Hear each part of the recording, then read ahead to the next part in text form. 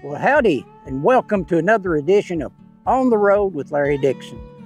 On this trip, we are in Morehead and Rowan County, Kentucky, and we're going to check out some fantastic country stores and places to eat, some other sites and so forth.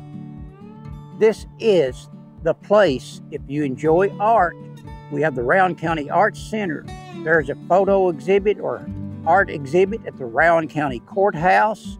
We have the Folk Arts Center. So if you're interested in the arts or artwork, check out Morehead, Rowan County.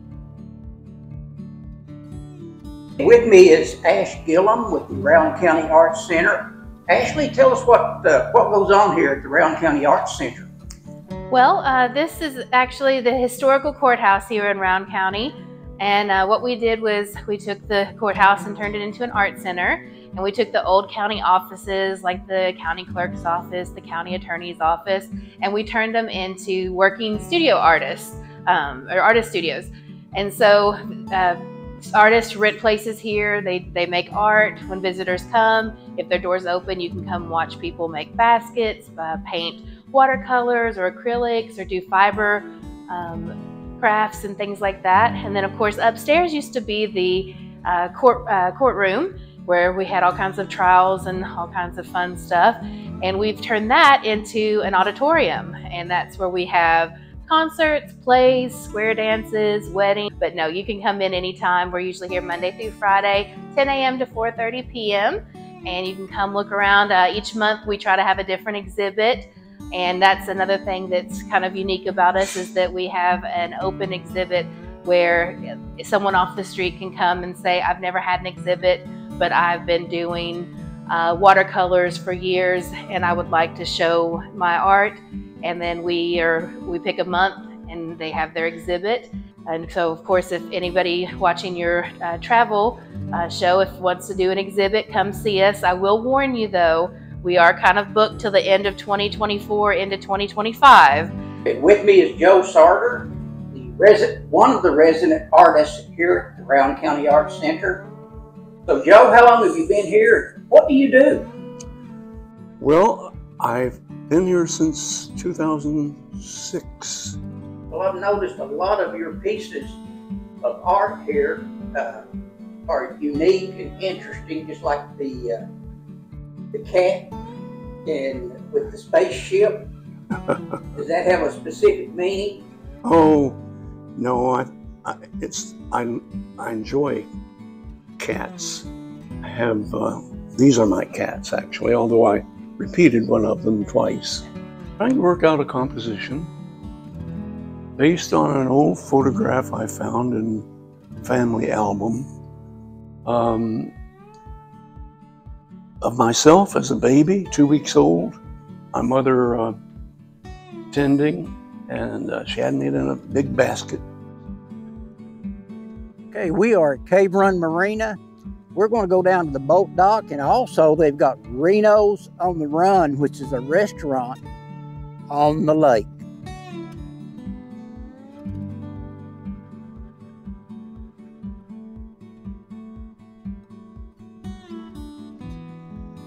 Well, as you can see, man, there are a lot of boats, really nice boats here on Cave Run Lake at the marina. Well, here we are near the end of the dock at Cave Run Marina, and this is where the big boys are parked.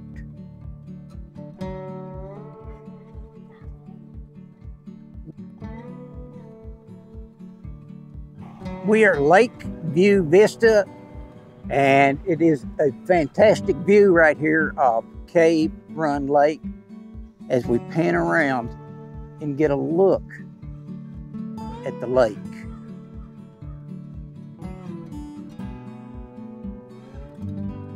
We are at the Minor C. Clark Fish Hatchery, and they raise fish here and sell them to stocked lakes in Ohio, Tennessee, Kentucky, and surrounding states.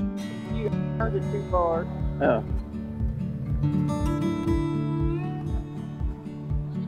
That's right there. Don't know.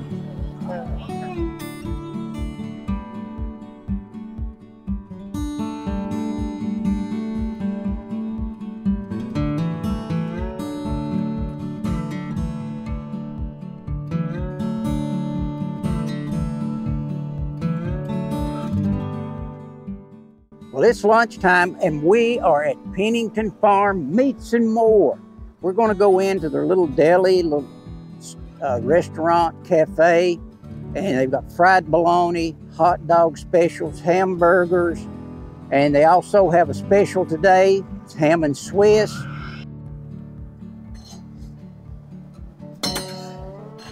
Well, here we are again at Pennington Farm Meats and More. And you are? Jenny Pennington. Jenny Pennington. Uh-huh. So how long have you been in business, Jenny? Since 2014. Now, the store's been in here since the 40s, so, but we opened it in 2000. Well, was that your dad that owned this before? My father-in-law. Your father-in-law? Mm-hmm. And his parents. Oh, done. Yeah. Tomato and lettuce, mayo or Miracle Whip, whichever. Keith? You have a chili dog? Just one? You like anything on it besides sauce? Okay. The pork barbecue with coleslaw. All on it? Yeah. Would you go fetch me a bag of chips, please? Well, this is one of my favorite places here in Rowan County. And at noontime, this place is absolutely packed. Every seat is taken. So it is a popular place to have lunch. They're hot. Good looking hot dog. Yes, they are good hot dogs. I usually get 2.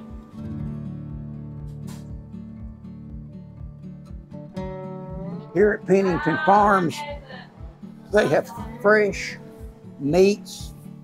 And this is off of their farm. No preservatives. And occasionally Lenore and I get some steaks from here. And I have to admit, they are some mighty good steaks. A nice selection of Kentucky-made products. We did have a question. I know these are all your meats. Uh-huh. Do you use them here in the store? Yes, we do. Like our hot dog sauce is made from our ground beef, and like just if we're cooking anything. This is where you get those world famous sugar cookies. And we're going to get Dave some of those world famous sugar cookies. So let's go in and make sure they've got some. Good. You got any of those world famous sugar cookies? They're in the next room over. Well, I'll go over there. All right. All right. Well, Linda, you think he wants the blue, purple? Well, we'll get him the purple. All right. All right. These in the bag? Yeah. All right. Unless you want a bag, Lucy. Oh, we're good. All right. Thank you. Have a good day. You too. That's some fine looking cakes. It looks real good. At this stop, we are at Coffee Tree Books and the Fuzzy Duck Coffee Shop. This is another one of those iconic stops in Morehead that you absolutely got to experience. Not many small towns have a bookstore, and here in Morehead, they've got Coffee Tree Books. Hello. I want a hot chocolate. I want a Caramel Joe, small. And I want 2 pounds of regular medium roast Fuzzy Duck coffee. Well, this is Coffee Tree Books. And as I said earlier, it's unique that a town this size of Morehead has a bookstore. And it's on 2 levels. And so let's kind of look around and get a feel for Coffee Tree Books.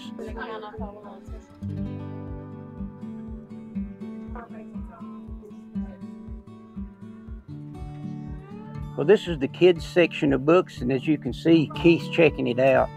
I'm going to bring Keith back on Monday and let him actually go through the books. You know, he may pick something out to read, who knows. Well, I'm down to the body in my sweater. Hi. How are you? Good.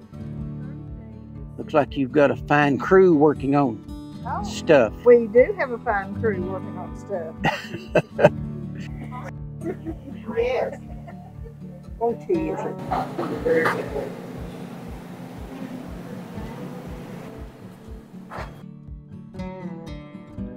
If you enjoy the arts right here in Morehead, Kentucky, we have got a lot of art for you to view. We have the Kentucky Folk Arts Center.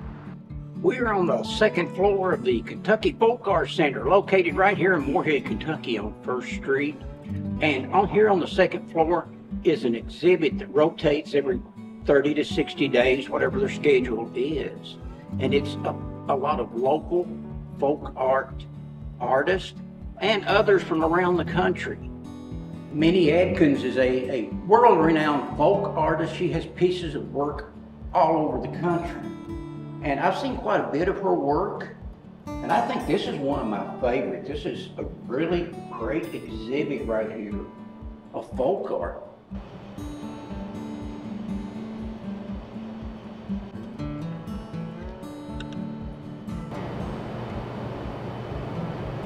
I found this piece right here particularly interesting. I Want No Beef by Cayman Kane. This particular piece is Bird in a Box, The Art of Fear by Cayman Kane. Well, that's been a pretty good look at what's on the second floor. Let's take the elevator down and see what's on the first floor. If chickens and livestock is your thing, this exhibit here by Lonnie and Twyla Money. If you have a hankering flung on you to take home a souvenir, be sure to check out the gift shop right here at the Kentucky Folk Arts Center. And as you can see, they have lots of neat stuff right here. They've got t-shirts and caps, wooden bowls, brooms, all sorts of things to take home so you can remember your trip right here to the Kentucky Folk Arts Center. Okay, we are at the Country Diner just outside of Morehead, and don't be fooled by the outside appearance of this building. The food is fantastic in here. It is old-time country type food, and we're going to have breakfast this morning at the Country Diner.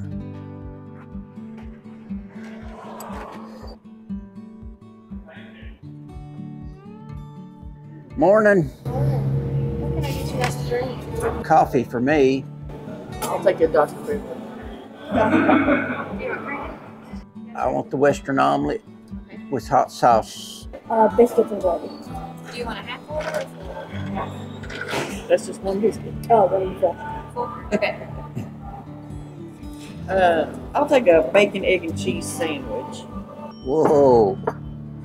That's a lot of biscuits and gravy. And some hot sauce, please.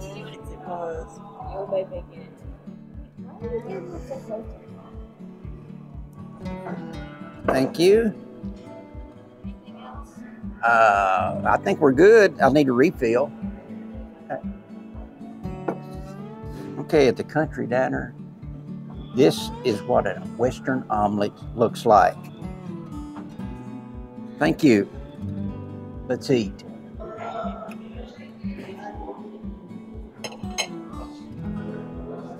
A little hot sauce on the egg omelet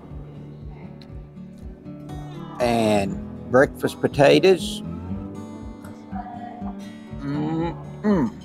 That is good eating.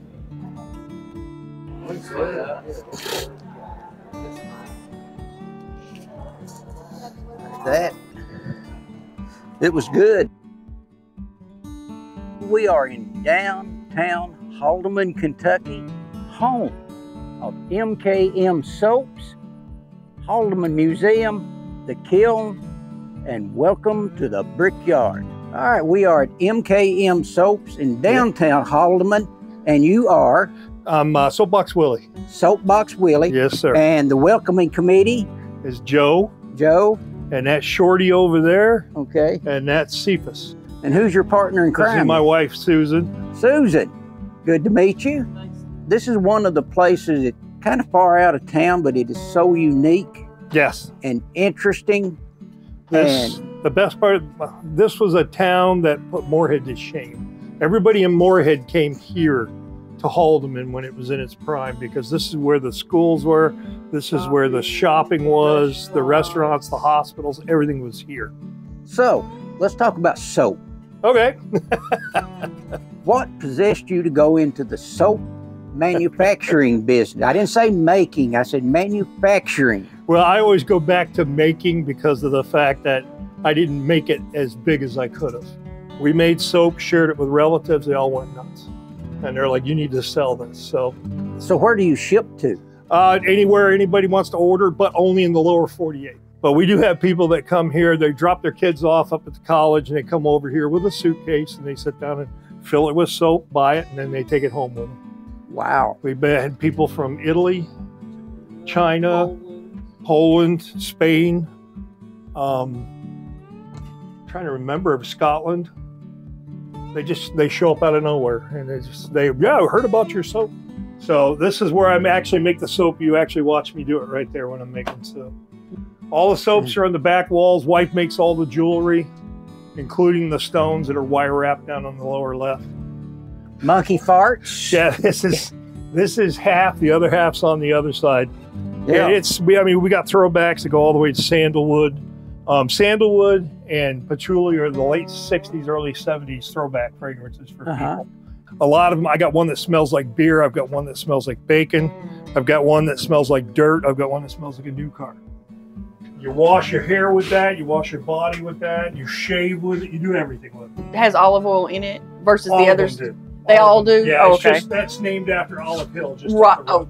Right, of course. We are at Sawstone Brewery right here in downtown Morehead, and in part of the downtown entertainment center. So let's go in and check out Sawstone Brewery. We're inside of Sawstone Brewery, and you have lots of choices if you can get a shot there of the choices. Thursdays and Wednesdays. So Wednesday we do trivia, and Thursday we do live jazz. So I know Fridays are really busy. Normally Fridays and Saturdays are the days that we'll have live music out here, and so that'll pull in a pretty big crowd. But Yeah. our normal, just What's the favorite brew that? most common one is going to be your cream ale. That's one of our best-selling beers. Followed up by number 4, that Old and the Way, the light lager. People really like those two. Now, are all of these made here? 1 through 13 is made here. We're in, what room is this? This is our brew room. So this is actually our small system now. We have a production facility that we've just opened up in the beginning of June. It's out 32. So this is gonna be more for just like specialty batches of beer. So anything that the guys wanna do that's just a small special batch will be brewed here.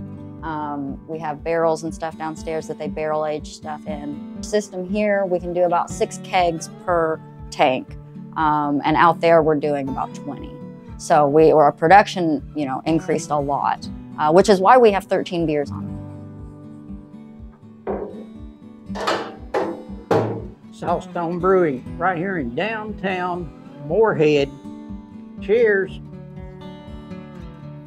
Okay, we are outside the boardroom, charcuterie and wine, and we're having charcuterie for supper, and guess who's with me?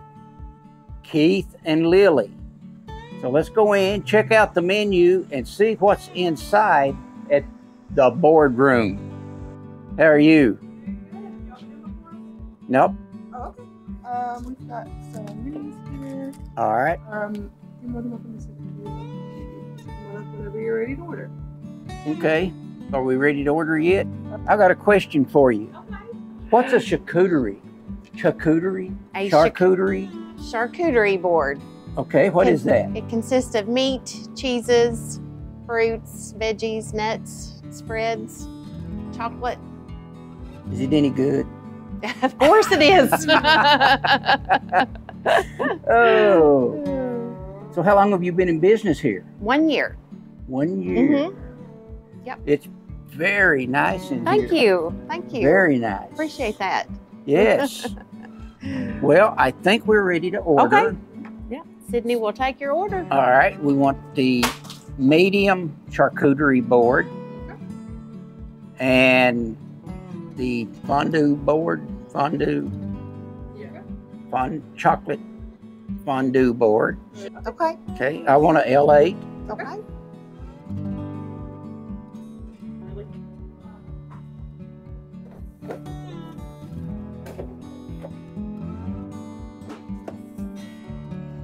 Need anything else right now? Okay, which of these is the most popular?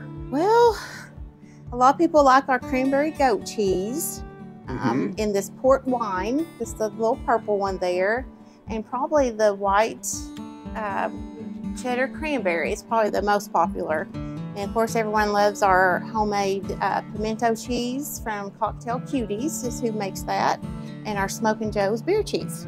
Ooh. Yeah. All right, we're going to enjoy. Thank you. Veronica, it's really good. Thank you. No problem.